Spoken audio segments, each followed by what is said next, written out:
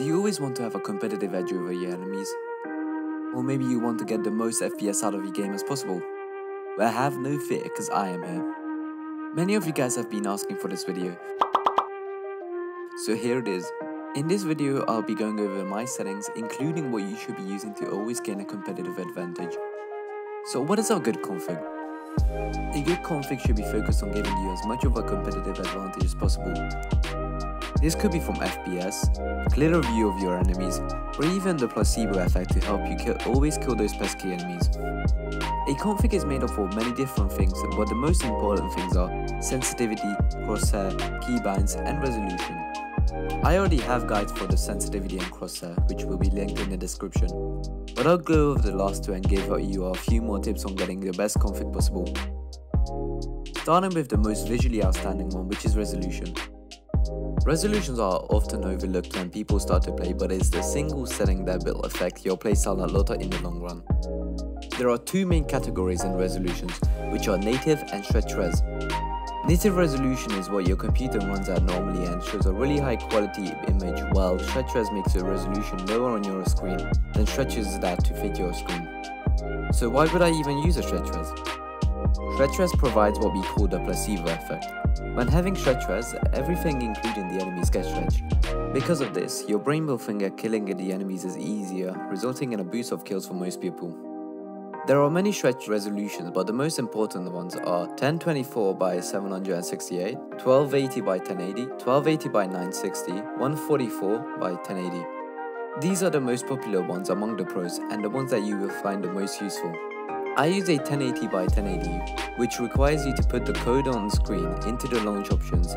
This will also be in the description below. Enough talk about resolutions now, and let's talk about keybinds. People never tend to focus on their keybinds, even though it's the most important part of the config.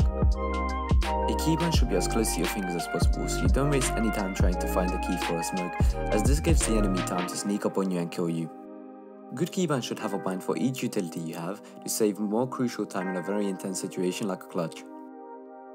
The binds I use for each util is 4 for smoke, F for flashbang, C for HE, and V for Molotov. These binds allow me to quickly take out each grenade whenever I need a lineup, minimizing the time from pressing 4 multiple times. But utility binds aren't the most important binds, so let's talk about some other useful but less known binds. A jump throw bind will help you get the perfect timings for a jump throw, giving you more consistent grenades each time.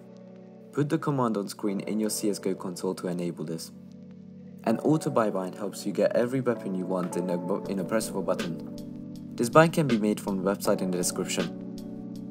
But this is the point many of you have waited for, going over all of my settings. My settings are optimized for a mid-spec PC and gets around 200 to 300 FPS, which is not bad in my opinion. Be sure to pause the video if you want to copy these settings, but the config will also be included in the description.